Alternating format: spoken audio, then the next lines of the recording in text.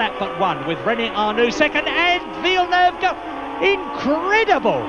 Villeneuve stood on everything, locked up his tyres, got the line, and he's back into second position on the last lap but one, and the French crowd aren't very happy about that, and who can blame them? This is incredible. This is the 79th lap in this 80-lap historic French Grand Prix, the oldest Grand Prix of them all. This is the 65th Grand Prix, and there has never been a more exciting battle for a major position than this one, with such French interest. And he's closed right up on Villeneuve, and he's going to try again. They're coming into the start of the last lap behind Jochen Mass in the A2 Arrows.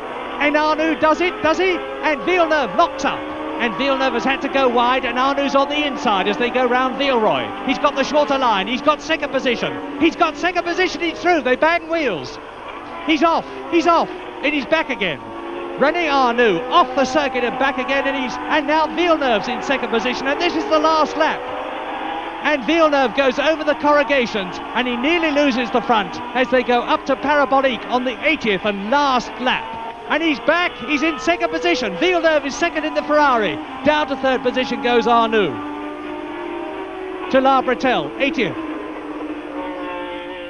80th lap in this 80-lap race, and there's less than a third of it to go. Now, can Arnaoux, on the tremendously fast La Combe Courbe de Pouar section, 150 miles an hour, get past? They go past Jochen Mass, and Jabouille wins.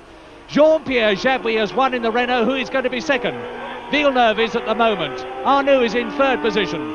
Into the Courbe de Pouar they come. There is Riccardo Patrese, and Villeneuve is second.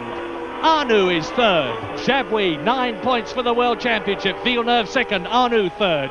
Alan Jones fourth in the Saudi Williams. And Renè Arnaoux has made his reputation at the French Grand Prix today, and so of course has Jean-Pierre Jabouille, the first Frenchman to win the French Grand Prix for 30 years.